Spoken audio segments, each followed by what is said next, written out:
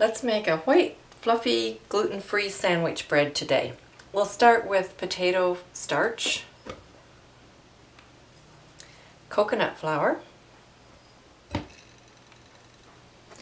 xanthan gum. Gluten-free baking often needs xanthan gum to help hold it all together. That's what the gluten does in wheat baking. Here's some sea salt,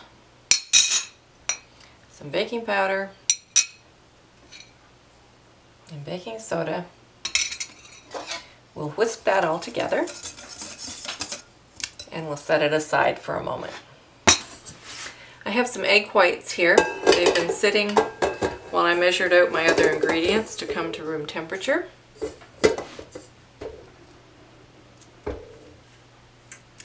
We're going to beat the egg whites till they're stiff.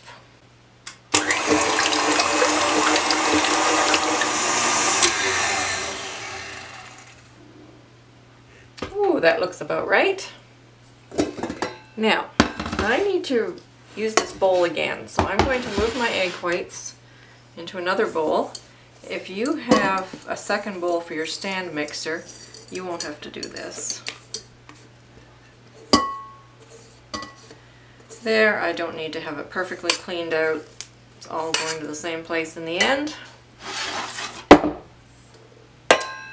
However, I will change the whisk attachment.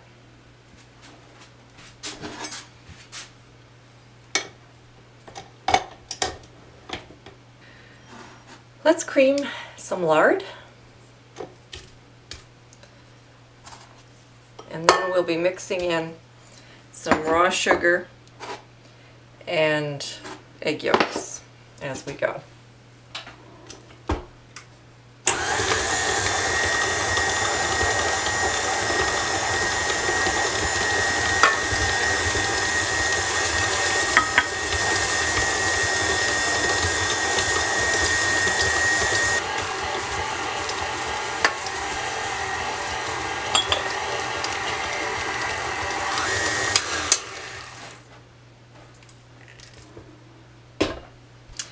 Now we'll add in those dry ingredients that we mixed at the beginning.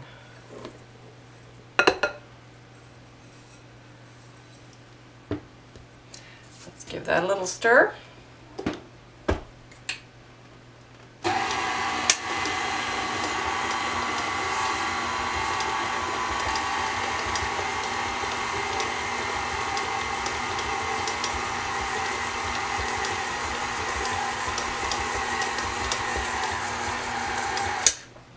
While that's mixing, I'll stir in some water and some apple cider vinegar. Then I'm going to put in about 1/3 of our egg whites.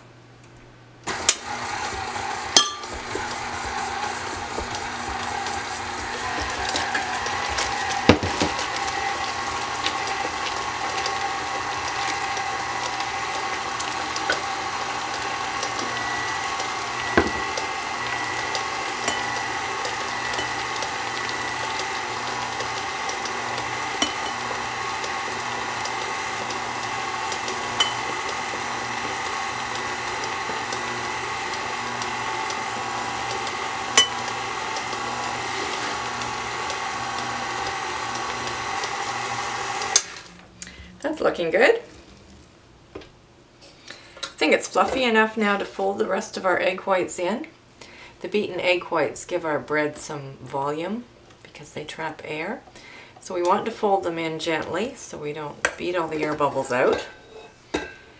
But we had to mix some in first so that this batter is light enough to fold our egg whites in. So here are the egg whites that we beat earlier.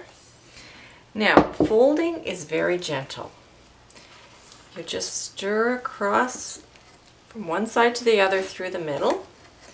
Just turn your bowl around and do that very gently. You want to incorporate it as well as you can without smashing them all down.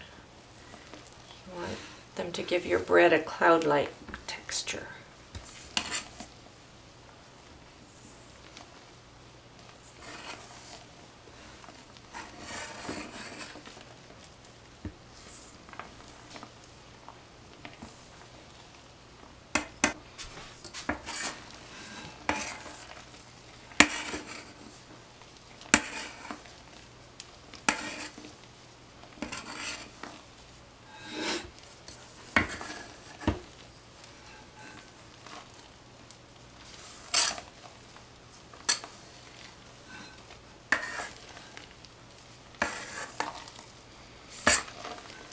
think we're almost there. You just want to find happy medium between still having some fluff, but having it mixed through as evenly as possible.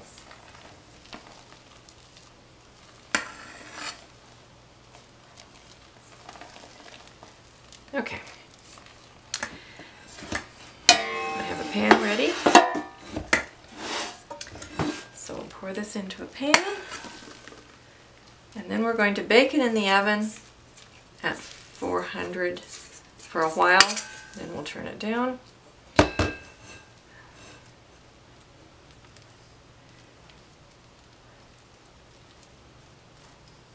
Get the full recipe with all the ingredient details at kathysglutenfree.com.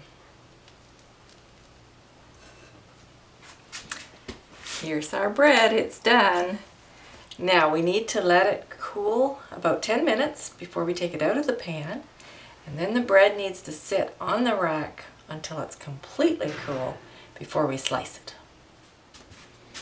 I think our loaf is cool enough to handle. Let's pop it out of the pan.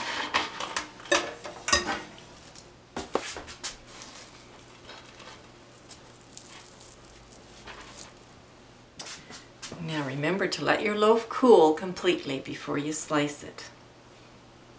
I know it's going to be hard to wait.